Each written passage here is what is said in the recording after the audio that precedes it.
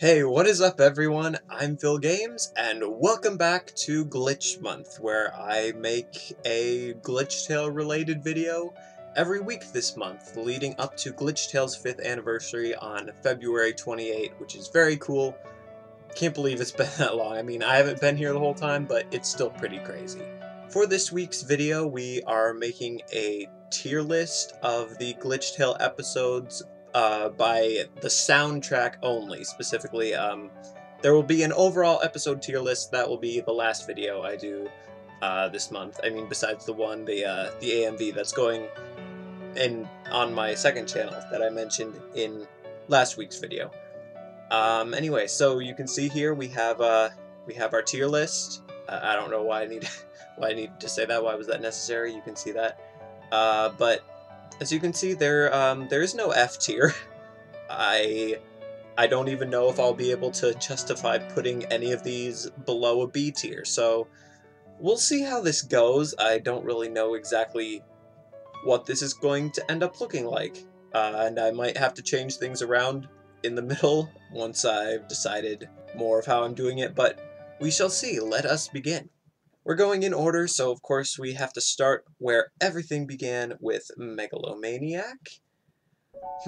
This one, Season 1 is going to be a bit weird, well, the first 3 episodes specifically, because all of the soundtracks were taken from outside sources. I think even in Determination. We'll talk about that. We'll talk about that when we get there. So I might hover this over a certain area, but that doesn't mean it's where I'm going to put it. I don't know yet. So Megalomaniac, you have the main song that has become iconic basically just because of this animation, which might be kind of unfortunate for the person who created it. I don't know. I don't know what they thought about that whole thing. And then you have the remix of Dummy at the end, which the use of both of them is very good. And actually, it's both of them are a reason why when I go to rewatch Glitchtale, which I've done many times, I don't watch the reanimated version of Megalomaniac, which it is great and all, but I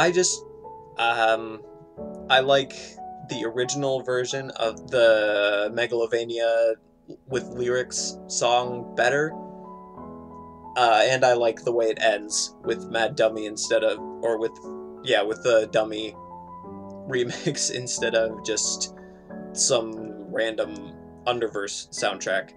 I think that's what it is in the reanimated version. So where would I put that? Let's stick it in A tier for now, because again, the soundtracks are very good. We'll see if that ends up moving as we begin to add more things. Next up is Yet Darker, and this is definitely a fan-made thumbnail. I saw that it said reanimated, so I went to, or it looks like it said reanimated, so I looked on YouTube to see what it is, and sure enough, this is a fan-made thumbnail. So good job, whoever made this tier list. You failed in one of the easiest ways to not fail. Words, English. So Yet Darker is, again, a bunch of remixes. They're good. They are very good. And they go well with the episode and everything. But they're not quite as good as Megalomaniac, I think. I think I'll put it in B tier. Yeah, the soundtracks are good. They definitely work, but yeah, they just don't leave quite as much of an impact as the ones in Megalomaniac do. Then we have Determination.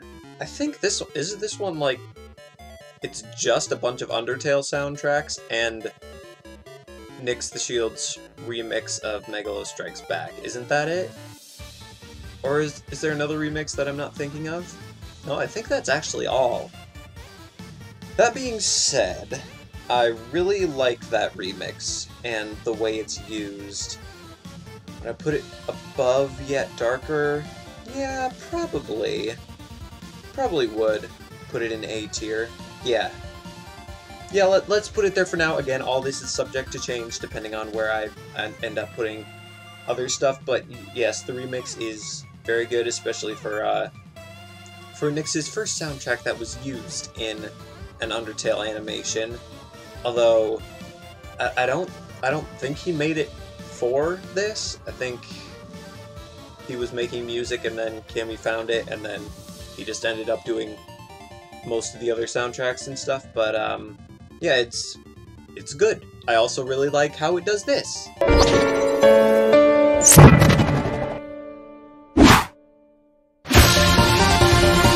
Now we have Your Best Friend, and this is where things start to get real. It's where the soundtracks were first made specifically for the animation. Let's see, where would I put that? And it has the finale, the remix of Finale. Oh, and she does still use a few remixes that weren't intended for the animation though, like the one at the very end, the remix of his theme. That is so good, the use of that. Yeah, that's A tier as well. This might be a really boring tier list now that I think of it. To make it a little more interesting, let's put this here and that there. That seems to work. Yeah, this is kind of hard to do because some of the soundtracks I think are just kind of boring, generic, but then other individual soundtracks bump the entire episode up a little bit, so that makes it a little difficult, and it's why I'm gonna have to probably keep shifting things around as we go. Hopefully, the end result will be at least somewhat interesting. And the Season 1 finale continue. The Hopes and Dreams Save the World remix is good. That's like the main thing here. It's good. It doesn't go along with certain parts of that battle in as good of a way as I think it could. It does it well in a lot of places, throughout that battle, but just in especially some parts that I think could have been a little quieter almost. Do I put it in B? I mean, it has a lot of good stuff, like the ending, the remix that plays at the end is good too. What to do? Let's put it in B for now. Is that a little controversial, putting Your Best Friend's soundtrack over Continues? Maybe. I might change my mind halfway through this, so we'll see. And on to Season 2 with My Sunshine. I feel like the soundtracks for My Sunshine and Dust are very unique. Like, they're kind of a little more in your face, almost. Not that that's a bad thing. Oop, didn't mean to drop it. I do really like Asgore the Fallen King, Nyx's remix at the end. I don't know what it is about that soundtrack playing over the part when Frisk remembers seeing Jessica's daughter, Alina, back in the Season 1 finale, but that part just gives me chills every time. I don't know why it's specifically that part, I just think that's really cool. Because of that, I can't really justify putting it any lower than A tier. So far we don't have any S tier, but you know those are coming. There's gonna be quite a few in S tier down the line for sure. Then we have Dust.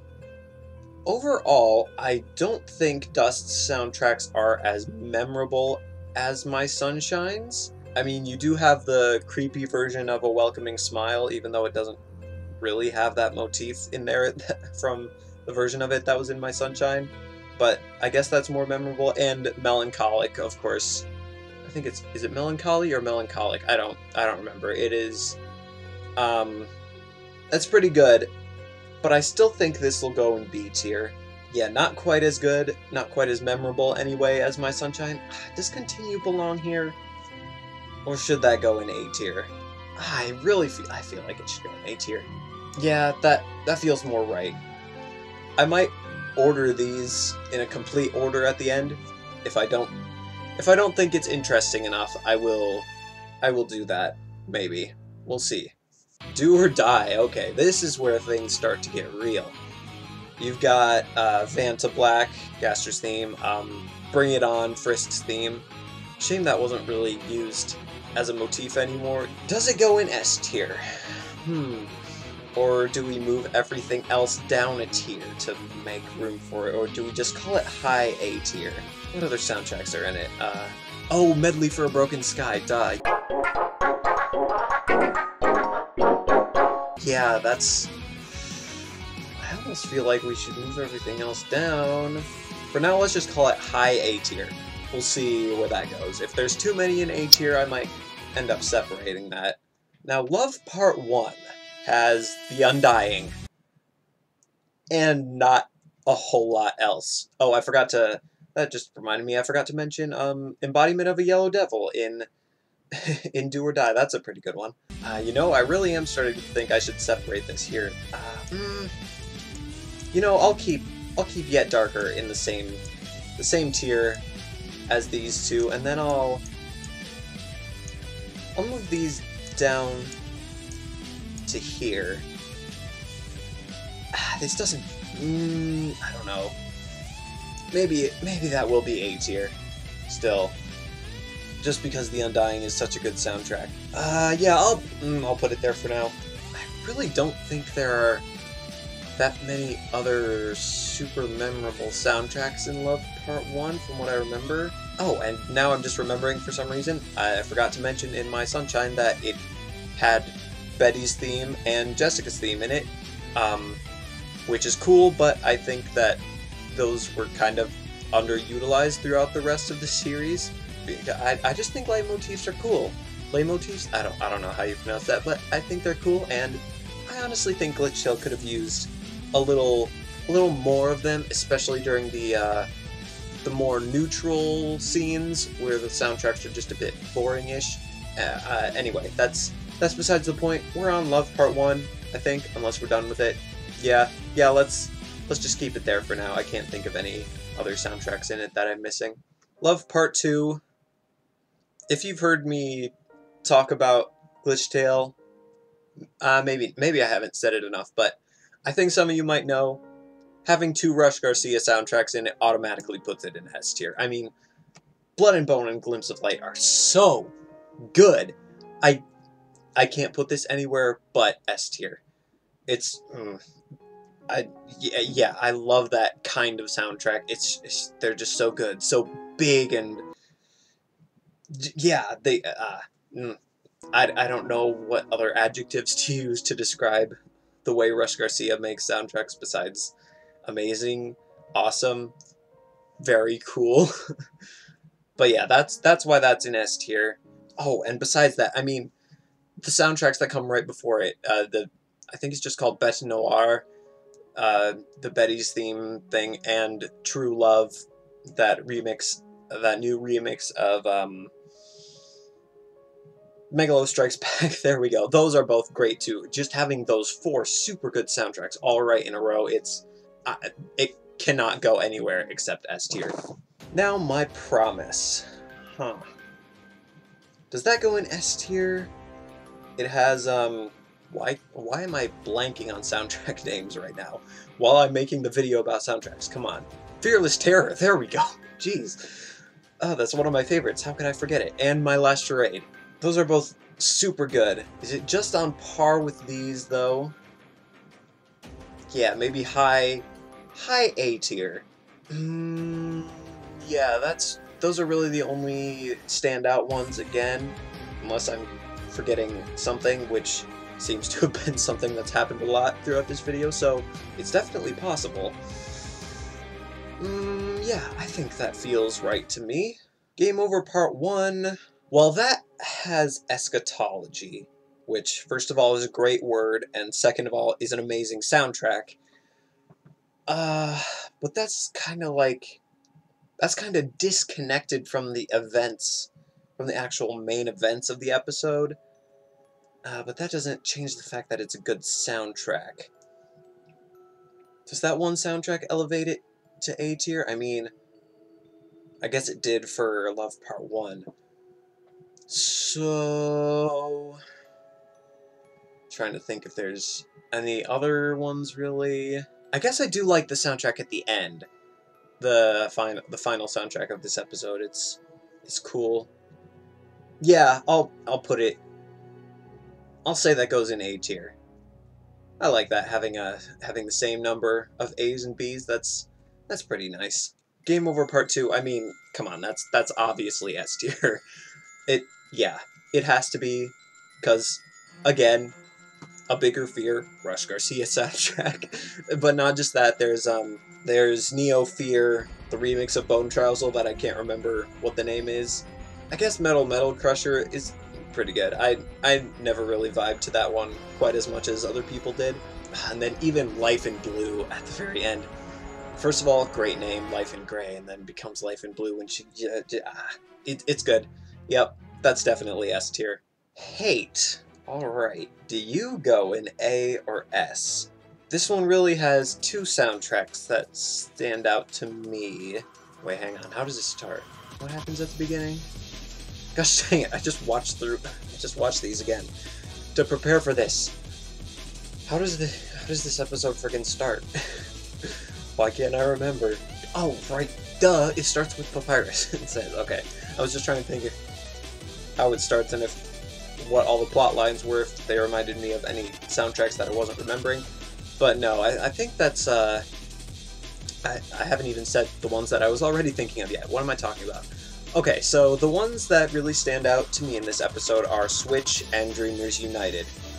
Dreamers United, though, might be enough to elevate it to S tier by itself. Is it? I'll say no, because for most of it, it kind of has just more normal, slower stuff. I mean, there are a few other a little faster ones, like when Rave is trying to, or is figuring out what to do about the giant blob Kumuzilla thing. God, but Dreamers United is so good, though! You know what? Screw it. I'm putting it in S tier. Okay, you know why? Partly because that way all of these tiers have the same number. Because, come on, Animosity is obviously S tier. It has I've Come This Far and Ascended in it. So, I mean, it can't be anything else. And Embodiment of a True Hero. And probably something else that I feel like oh yeah, I don't know what it's called, but the soundtrack right after Embodiment of a True Hero, when Undyne is like falling and Ronan catches her and stuff. I really like that one for some reason. Or at least just the way it fits in with what's happening. A lot of the non-battle scene soundtracks don't work that well for me, shut up phone. But that one just does. I just like it. But yeah, I mean, there's almost no question that this is the best the Glitchtale soundtrack has ever been in this episode. Unless the, like, second half of Love Part 2 was its own episode, then maybe that would be... maybe... I still do really like Love Part 2. But I do like how the really good ones in Animosity are a little more spaced out. You know, I might still like this better. I don't know. Because the second, like, fade in back into I've Come This Far after it comes out is a little weird, but I don't know. I think this is fine. I don't need to put them in a specific order or anything. I like this. It's pretty even. Is that a good thing? I don't know. Again, all of this is relative, so when it's C tier, they're still good. And none of them ended up in D tier, which is cool. Well, there it is. That is the tier list. That is the video. I hope you guys enjoyed, and I hope you will stick around for the next videos of this glitch month, which will be 2 more tier lists, like I said in the last video. And I already mentioned what the final one will be. The full episode tier list. It only makes sense to end on that, I think. So I guess I'll just say what the next one is. The next one is just going to be a character tier list. So look forward to that next week sometime, whenever I get around to it. And then, again, go check out my second channel, Phil Actually Games. Great name, I know. I don't have to say that every time I bring my second channel up. Every time I bring the name of it up. Anyway, yeah, there should be a link in the description, or if that doesn't work, because I've heard some people say that it doesn't work for them, and I don't know why that would be. but there will be a link in the end card as well, so hopefully that works.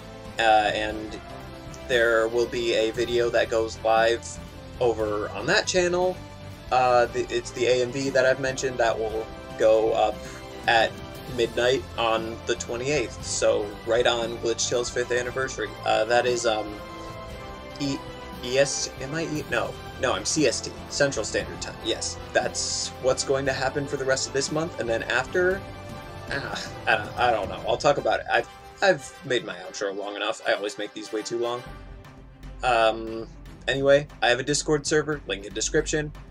I have a Twitter, @GamesPhil. Come check me out in those places. Yeah, and I will see you guys in the next video of Glitch Month, or in the 5,000 subscriber video, depending on which one comes next. We shall see. I don't know when that's going to happen, but I will see you guys there, or in whichever video of mine you choose to watch next. Bye!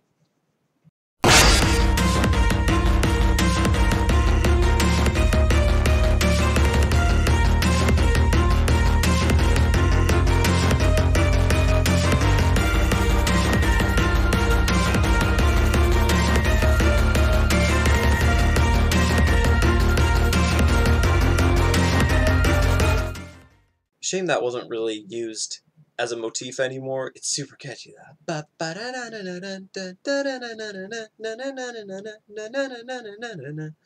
I don't know why I had to sing that.